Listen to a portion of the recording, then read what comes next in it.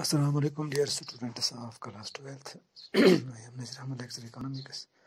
आज का टॉपिक हम शुरू करेंगे। आज जो टॉपिक है वो है value added method for measurement of national income.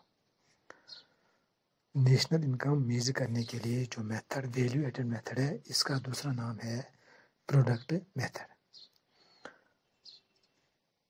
ये मेथड जानने से पहले हम कोशिश करेंगे ये जानने की कि what is value addition. Value addition is the addition made to the value of goods by production unit. Production unit के ज़रिए जो भी गुड का वैल्यू ऐड होता है उसे हम वैल्यू एडिशन कहते हैं। एक मिसाल से समझने की कोशिश करेंगे। मिसाल के तौर पर मिस्टर ए जंगल से लकड़ी काटता है और वो मिस्टर बी को 100 रुपये में बेचता है। मिस्टर बी इस लकड़ी को सफाई वगैरह करता है और वो मिस्टर सी को 1000 रुपये में बेचता है। मिस्टर सी इसको मशीनों के ज़रिए प्रोसेस करता है और फिर वो ये लकड़ी फर्नीचर मैन्युफैक्चरर को 2500 में बेचता है और फर्नीचर मैन्युफैक्चरर इस लकड़ी को फर्नीचर बनाता है और 5000 रुपये में बेचता है। यहाँ ये जानने की कोशिश करेंगे कि मिस्टर ए जो कि जंगल से लकड़ी काटता है उसके पास लकड़ी का जो परचेज प्राइस है वो 0 है, वो नील है, और वो उसको 100 रुपये में बेचता है और उसका वैल्यू ऐड वो करता है 100 रुपये का।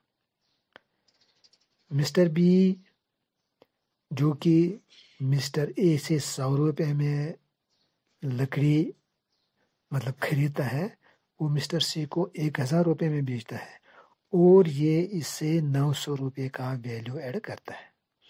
इसी तरह से मिस्टर सी ये फर्नीचर मैन्युफैक्चरर को बेचता है 2500 रुपये में और वो उसका वैल्यू ऐड करता है 1500 रुपये। और मैन्युफैक्चरर जो है, फर्नीचर मैन्युफैक्चरर जो है, वो 2500 रुपये में खरीद के इस लकड़ी को जब फर्नीचर बनाता है तो वो 5000 रुपये में बेचता है। उसका मतलब यह है कि वो 2500 रुपये का वैल्यू ऐड करता है। यहाँ ये जानने की कोशिश करेंगे मिस्टर ए के पास सेल प्राइस जो है वो 100 रुपया है, परचेज प्राइस है 0 और वैल्यू एडिशन है 100।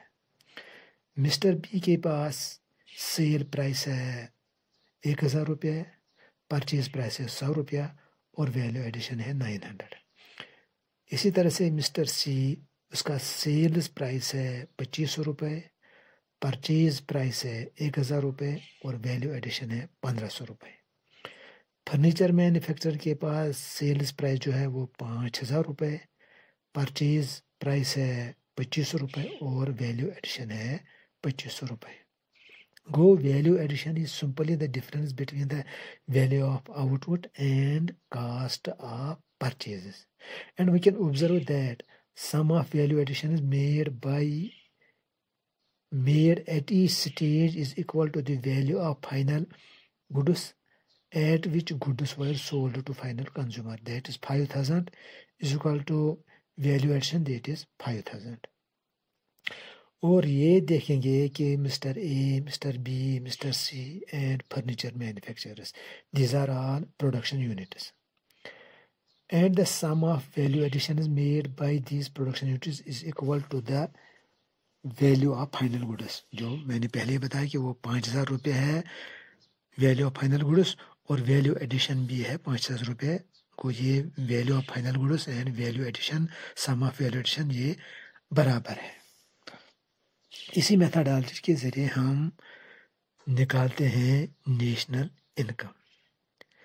पहले हम देखेंगे कि इकोनॉमिक टेरिटरी में कहाँ कहाँ प्रोडक्शन यूनिट्स है और इन प्रोडक्शन यूनिट्स को हम 3 सेक्टरों में डिवाइड करेंगे: प्राइमरी सेक्टर, सेकेंडरी सेक्टर और टर्शरी सेक्टर। नाउ उसके बाद हम क्या करेंगे, हर सेक्टर का हम वैल्यू एडिशन जानने की कोशिश करेंगे। फिर मिसाल के तौर पर प्राइमरी सेक्टर ने क्या वैल्यू एडिशन किया, सेकेंडरी सेक्टर ने क्या किया, टर्शरी सेक्टर ने क्या किया, اب اس کو پھر ہم سم کریں گے اور ہمیں کیا نکلے گا، ہمیں نکلے گا grass value addition at market price, اور and it is equal to final value of goods produced by H sector. اس طرح سے ہم جب تینوں سیکٹرز کے اس ویلیو ایڈیشن کو ایڈ کریں گے، وہ بنے گا summation of grass value addition at market price, and it will be equal to gross domestic product at market price, that is the money value of goods produced within the economic territory. چونکہ اگر ہمارے پاس ہے grass domestic product at market price, ہم اس سے نکال سکتے ہیں net national product at factor cost which is equal to national income. اس کو ہم G D P M P grass domestic product at market پہ اس کو مائنس کریں گے ڈیپریسیشن، ہمیں نکلے گا net domestic product at market price. پھر اس کو ہم مائنس کریں گے نیٹ انڈائریکٹ ٹیکسز، وہ نکلے گا net domestic product at factor cost.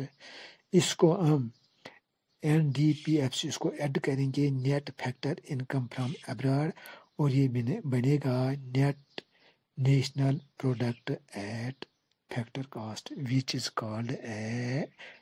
called national income کو۔ اس طرح سے ہم ویلیو ایڈڈ میتھڈ کے ذریعے نیشنل انکم نکالنے کی کوشش کریں گے۔ تھینکس۔